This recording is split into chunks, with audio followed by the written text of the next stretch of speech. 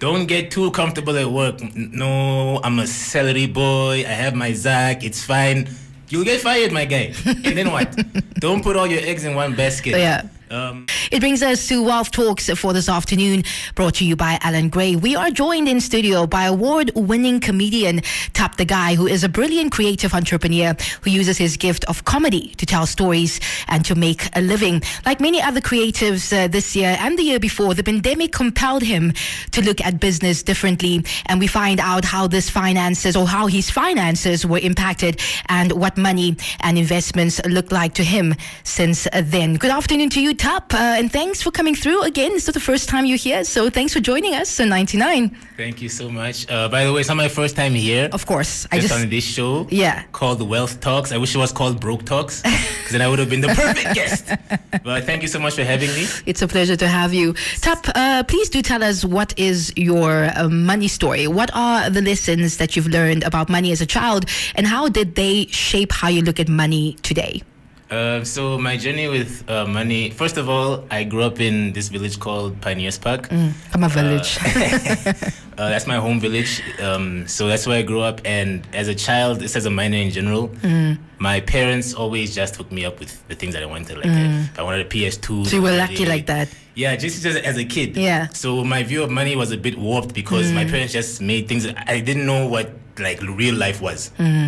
But then when I started adulting... adulting is tough, hey? It's tough. I figured things out late. Yeah. So that's what I wish I knew the value of $1 early in life, because then it would have better prepared me to be an adult, like appreciate the value of $1 more and all that. Yeah. Are you an investor, a saver, or a bit of both? Do you do both? Ideally, I'm more of an investor, and my biggest investment currently is into my brand. Yeah. Because in the creative sphere that we're in, you need to invest in your brand, your image, your that's what's gonna like get you that win in the end, and bring in more money as well. Exactly. Yeah. Because with a solid brand and a solid reputation and a solid image in this industry is what you can use to leverage. So ultimately, investing in yourself is also a great way. So I invest myself in different ways. I always make sure my panga is fresh. It's not fresh right now because I didn't want to be late for the interview. I think it's fresh. I think it looks pretty fresh. Yeah, so my name and my image, I go to the gym and stuff because as a performer, I need to look right for when I'm acting on screen, when I go to meetings and all that. So these are the things that will give me enough power to leverage myself to increase my fees, my writing fees as a script writer, increase my performance fees, increase my MC fees. And this leverage will never die down unless something terrible happens. Yeah, okay. What financial lessons have you learned during the COVID pandemic, especially, since it broke out last year and everything changed, especially for creatives who perform for a living on stage? What financial lessons have you learned since the pandemic hit? Don't get comfortable at work.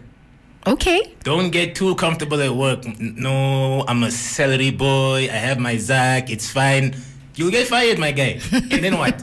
Don't put all your eggs in one basket. Yeah. What's that? Disposable income. Multiple streams of income. That's the word I'm looking for. Yeah.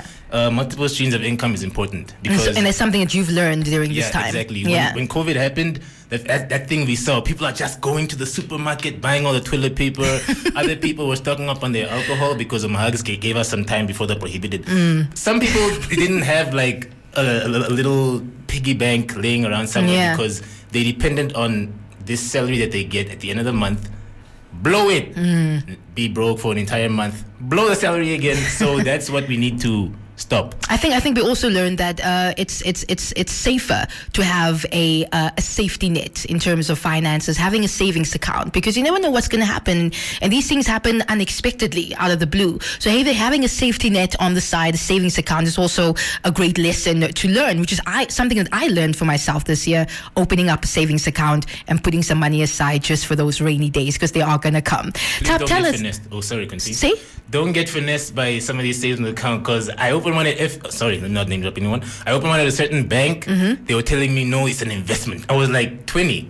I just got back from my cruise ship, and that's why I wanted to invest my money. Because I said, invest it, don't just use it. So I opened a savings account, a call account. 1 year later, I check, it grew like 0.00001%. So I'm like, what? But also you figure our own things out. were young, and also you didn't really know much about investments and savings and things at that time. Now you must now have, you're a bit older, Yes. and this is where you can now, go out there and actually ask those questions about investments. What's the best way to invest? Where is the best place to invest in? And also what you're going to get back in return over the next few years. Rumor has it something called the money market. Look it up. I'll continue.